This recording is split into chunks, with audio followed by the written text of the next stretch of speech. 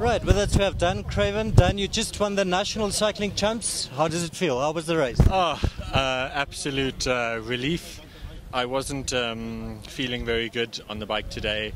You know, I flew in on short notice to come and do the National Champs because this is a selection race for the Olympics, and obviously having qualified the place for Namibia last year already, I wanted to come and cement the place so that I can go to Rio.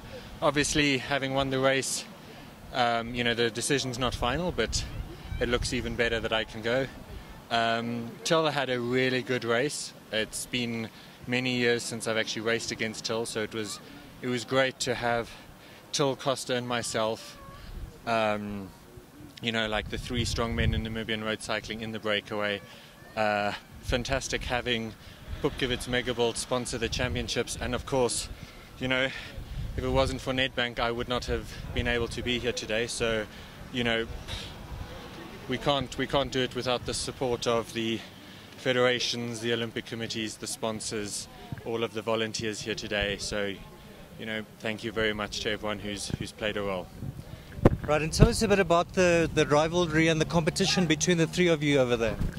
So, as I said already, you know, there was Costa Seibib also riding Nedbank, Till Drobisch riding in the colours of his German continental team, and we are the three strongest riders in the Namibian national team. And I always knew that at some point in the race the three of us would be in the front and we would distance the rest of the pack.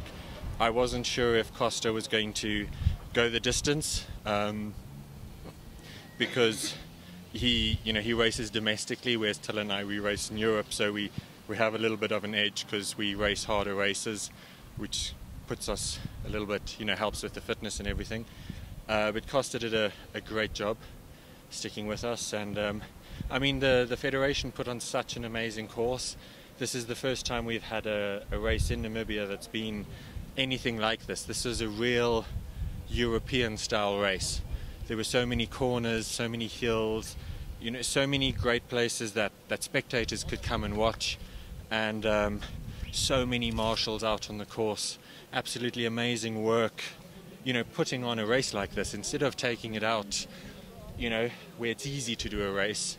You know, the race organizers, you know, really put on a spectacle for us, and I think it's absolutely amazing, and I hope that we have more races like this in the future. Great. And Dan, how does it feel to have that Olympic spot? Well, the Olympic spot isn't quite confirmed yet. I mean, obviously, there were three selection races. I was the best Namibian in all three of them, so I assume that it will be mine. But, you know, I can't take anything for granted. I have to wait for the higher powers to decide. But I feel very confident now. The Olympics in London it was a bit of a disappointment for me. I was involved in a crash. I wasn't able to finish the race, and I've been working extremely hard in the last few years, you know, making sure that all of the foundation blocks, all the building blocks are in place so that I'm, you know, really strong and ready to compete in the future. I don't mean just these Olympics, I mean in the whole season that's ahead. Unfortunately, the course in Rio, it's not a type of course that suits myself or suits Till. It's a, you know, it's a pure climbers course, something, you know, like the guys like Chris Froome, Vincenzo Nibali, the guys who win the Tour de France. It's built kind of for guys like that.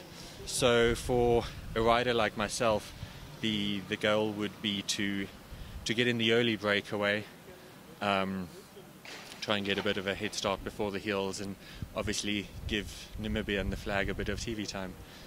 Great, well done, Dan.